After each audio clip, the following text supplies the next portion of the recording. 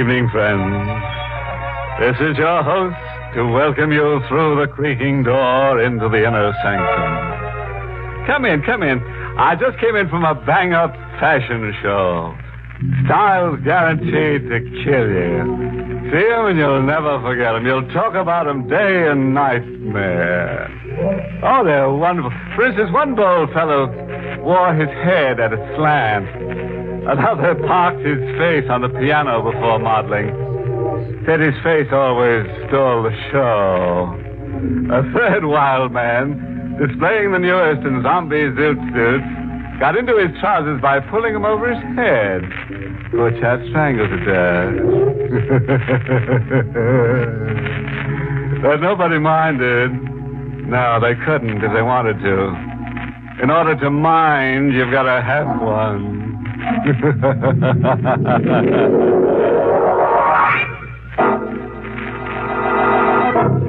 Tonight's Inner Sanctum mystery, Wish to Kill, was written by John Robert and stars Carl Swenson, the role of John, with Miss Leslie Woods as Celeste. Okay. Get your forks ready. Your pitchforks, that is. Have you ever wished for someone's death? Lacking the nerve to kill, you wished it with every ounce of you. And dreamed it, too. A dream such as this. John Kellam's dream.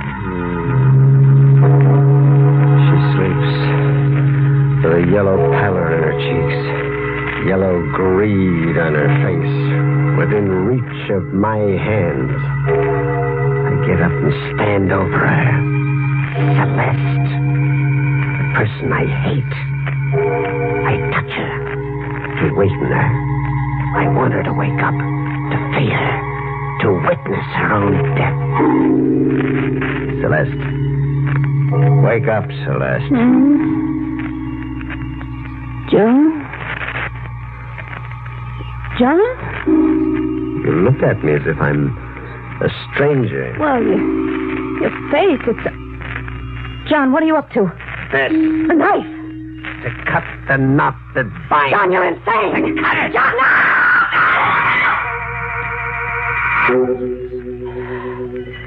But it was just a coward's improbable dream, the tortured wish of a helpless man. The wish for her death floods my mind. I wish it with every ounce of me. I can think of nothing else. Nothing else. We motored to the country, and the hum of the car is a single word throbbing in my brain. Murder, murder, murder, murder, murder, murder, murder. John, I had a dream last night. Frightening dream. Woke me up. After that, I couldn't sleep all night. What was your dream about? Well, someone was hovering over me. I was about to die at the point of a knife. Who was hovering over you? I don't know. I tried to identify him, but his features were blurred and kind of unclear, and Now, who would want to murder me? Could someone wish my death? You could. I could want my own death? Yes. Well, now you're either teasing or you're being absurd. Neither. But why should I want my own death? Self-dislike. Your own rottenness sickens you. Your own crimes shock and appall you. My own rottenness? And crimes? What crimes? Your crime against me. I'm a middle-aged man and you're young. Marriage was to be an equal partnership into which you brought youth and beauty and I wisdom and money. That was our understanding. But you cheated me. You brought nothing to me. You made a joke of my wisdom. You want only my money. The wish to kill was pushing me relentlessly now. Pushing me. Just where are we driving, John? Do you know that we lost the highway at least 3 miles back? The throb in my brain was a fever. Murder, murder, murder, murder, murder, murder. My hand found a car tool. It was there conveniently behind me as if I'd planned it to be there like that. Why are we stopping? To settle something forever. Now get out. A tire wrench. Oh, John, you wouldn't dare. Get out. But walk into the pine grove in front of me. It's useless to run or scream. There's no place to run to and nobody to hear you scream. I didn't choose this spot accidentally. Obviously not. And I didn't just come along with you idly either, John. You didn't just come along. Well, look. See for yourself. You're armed. And I'm an expert shot. Out my hand! You're not hurt. I shot at your tire wrench just to disarm you.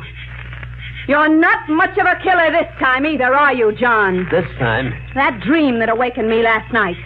I woke up to find a knife on the bed covering. A knife, John. As if a killer had lost his nerve at the last moment. You're going to expose me? And how I am. The minute we get back to town, I'm going to tell the world that you're criminally insane. And I will see to it that you're put where you belong. In an asylum. I sprung my own trap. And then suddenly it happened. My wish that she die then, right before me, produced its agent. A man appeared, an armed bandit, came out of the pine grove, as if I had willed him. John! Okay, lady, get those rocks off your fingers and climb out of that fur coat. You, mister, pass me your wallet. He hadn't seen Celeste's gun, hidden in the folds of her coat as she removed it slowly. Not expecting it, the robber hadn't seen it. I watched Celeste, tense, gathering courage. My coat? Here. Why, you... Oh, John! Celeste! Her shot had gone wild, but not the bandit. Celeste was on the ground, a shadowed figure, still as death, in the first gloom of twilight. That crazy dame pulling a gun on me like that? Was she so quiet, so dead? Yeah, bullseye for me. Now pull those rings off her fingers and give them to me. Come on, don't stand around staring at me. I wished you, and you came agent to my wish. I murdered Celeste through you. Okay, so you wished. Now grab a hold and help me dump our victim. We carried her into the pine grove. The bandit led the way, surely as if following a prearranged blueprint in his mind. And we stopped at a pond. We almost walked into it when he ordered a halt. Far enough. We'll give your missus a whole lily pond all to herself. We held her so solemnly for an instant. And in that instant, I could feel the world tremble under my feet. Okay. Heave. Celeste! You're divorced now, mister. Like the lady enough to remarry her? Huh? I don't understand. You better like her enough to, seeing that you're about to join up with her for good. You're going to murder me? Just shut you up. No, I won't ever betray you. I swear I never will. I wanted her dead. And I want you dead. In the gloom, I couldn't see the gun leveled at me, but I could feel it like a live thing throbbing against me. Again, I could feel the world tremble under my feet like a rumbling earthquake erupting and hurling me through space. I ran. Run and you'll make dying a lot tougher for yourself. Two shots had misfired in the gloom. I was untouched, whirling into deeper space. I outran a third shot. The knife is my shield, my armor against death. I lay face downward in the pine bed while time stopped, listening to the bandit firing random shots into the woods as he slowly gave up the pursuit.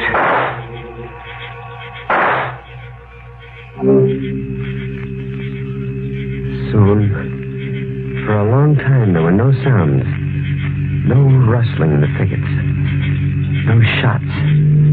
My mind was an adding machine, totaling the column of numbers. 5 bullets. And the one that had killed Celeste, 6. He fired 6 bullets. And now there were no more. I'd won. I'd saved my life. I'd won! But then, when the darkness emptied silently into the ghostly gray of dawn, I saw her, Celeste, specter of death in a wet dress that dripped like great beads of tears falling. She was standing over me. Celeste, You're safe, John. He's gone away. You don't have to hide anymore. We can go home now. We? You say we? We can go home now. No. No, not together. Never together anymore. Come, John. Never together. Never anymore. Come, John. Come home, John. Alone. I'll go alone. You're dead.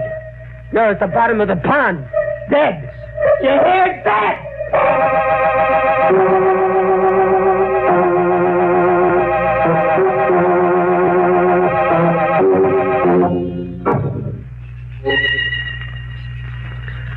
I left the pine woods and went home alone. The imagination plays tricks. Celeste was dead forever in a watery grave, but the imagination plays tricks. Entering my house in the white glare of a new day, there were sounds in the living room, familiar morning sounds. Radio music from Celeste's favorite station, the station she tuned in while she had her breakfast. I'd been gone all night. Who? Who had tuned in that program? And then another thing. Swimming in my vision, catching at my throat. A coat flung carelessly over a chair. Celeste's coat. The mink she'd worn to her murder. And then in the kitchen, one more thing. A coffee pot on a lighted stove, hissing. The doorbell. The back door to the yard.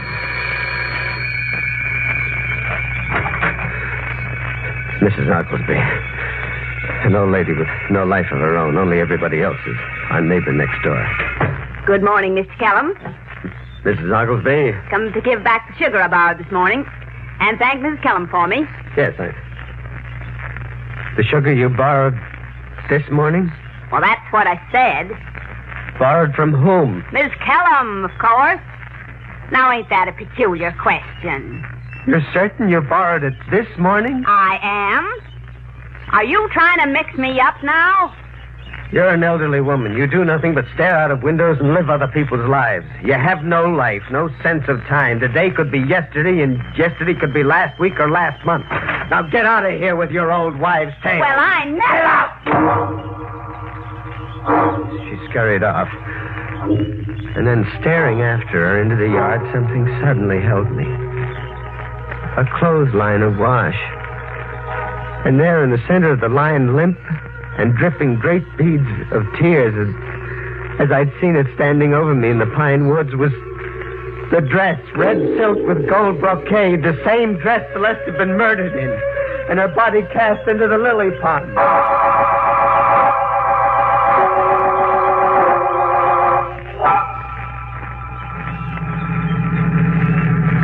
I went back to the scene of murder.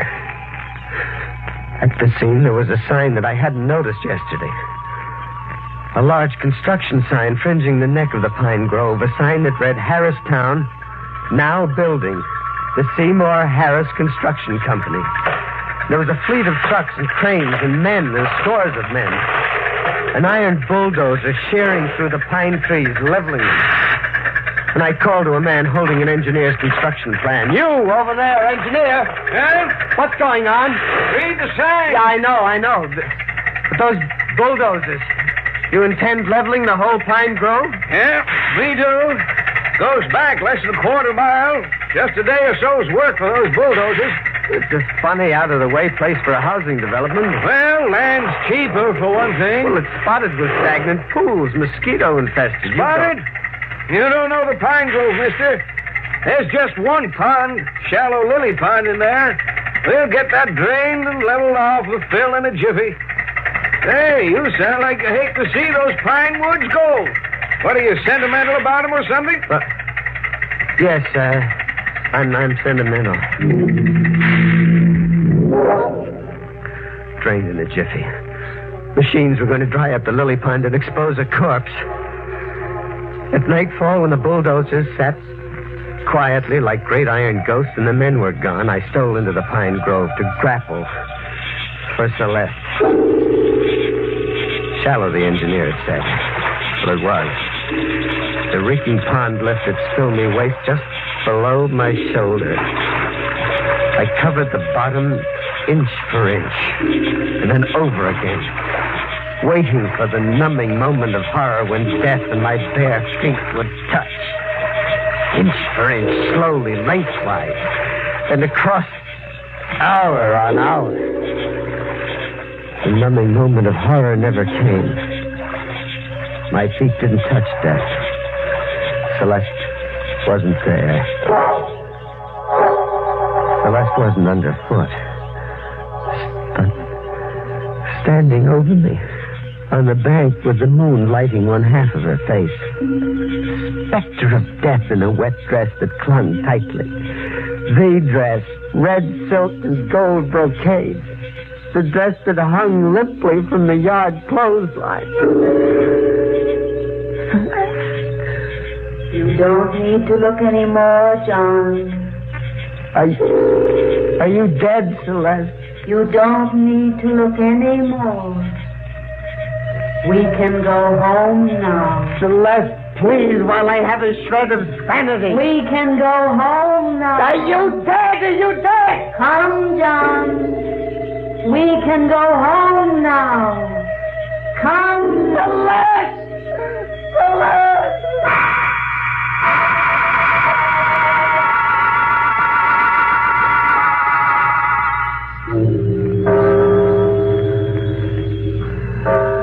I went home.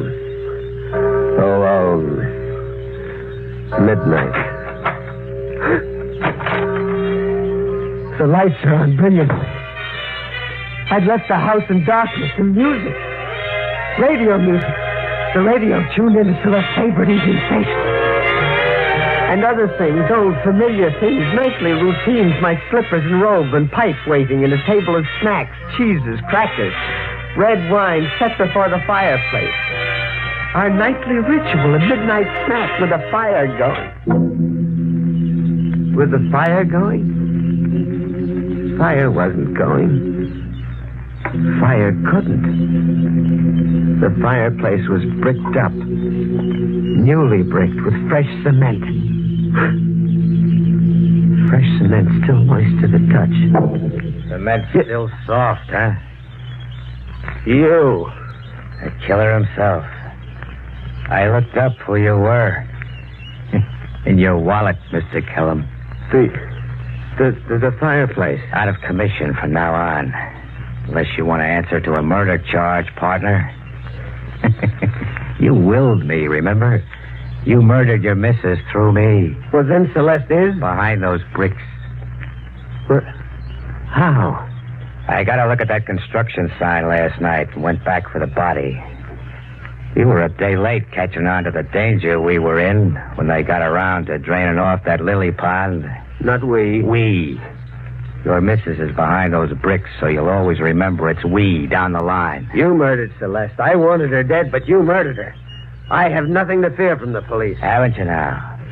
How do you think I happened to be up there at the Pine Grove at the right time? What? How you happened? Should I know? I'll remind you. You hired me to waylay you and your missus. The come-on was all the jewelry she was going to wear, plus $1,000 I was going to find in your wallet. You don't remember? No, I don't remember. Tell that to the police. But Celeste isn't dead. Now, where'd you get that brainstorm? I saw her in the Pine Grove. Twice she spoke to me. You're crazy in the head. She's been here in this house preparing breakfast, setting out my slippers, robe, this table of snacks. I did all that, Kellum. I was having fun with you. Softening you up in the head so you'd go to the bank for me regularly and often. You did all that? That's right. No. Celeste lives. I hired you, yes, that much I believe, but you told Celeste. You joined with her. You joined her scheme to drive me insane, to steal my money. That's a nice idea. Too bad the lady is dead. No, she lives. You shot at her, but she didn't die. You missed deliberately.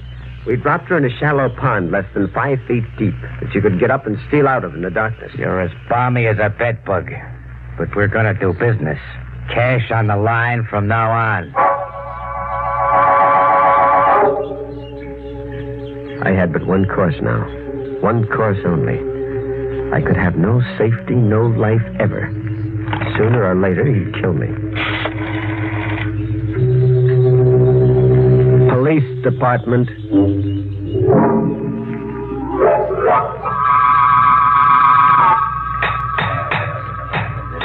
Kellum, you listening to me? What, Sergeant? You were smart about one thing. Smarter? About what? Hurry up there, man. You're not pulling down the Chinese wall. It's only a fireplace. About that hood and your wife working together. You hired the gunman, all right. And then he made a quiet deal with your wife. But, there's always a but. But what? Your wife got scared of her own scheme. With the gunman dominating the picture, it was getting out of control. Mrs. Kellum suddenly wanted to get out from under. Huh?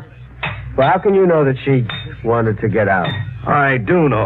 You see, I was on my way here anyhow, just when you telephoned headquarters. You don't get it, huh? No. Your wife phoned in a complaint. She was on the phone with me personally not an hour ago. You tried to murder her, she swore, twice. Then Celeste is alive? That's no surprise to you. From what you told me, she's practically been keeping house for you, same as always. Sure, she's alive. Okay there, fellas. Okay, Sergeant, we got it open. Come on. Come take a look at nothing. At nothing, Sergeant? Celeste. Hey, what are you trying to... Well, knock me down. She is in there. A woman that phoned me only an hour ago was sealed up in a fireplace all that time.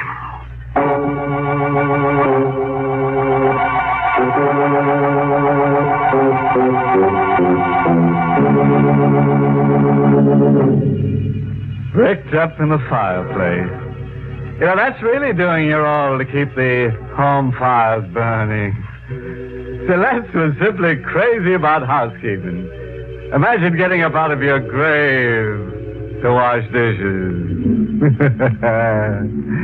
Let's sum up the domestic life of the Kellums in a limerick, shall we? There once was a cook named Celeste, whose cuisine met every test.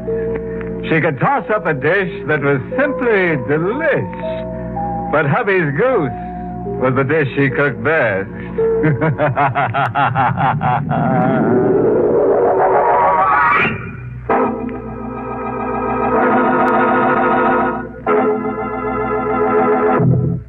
Good night. Pleasant dreams.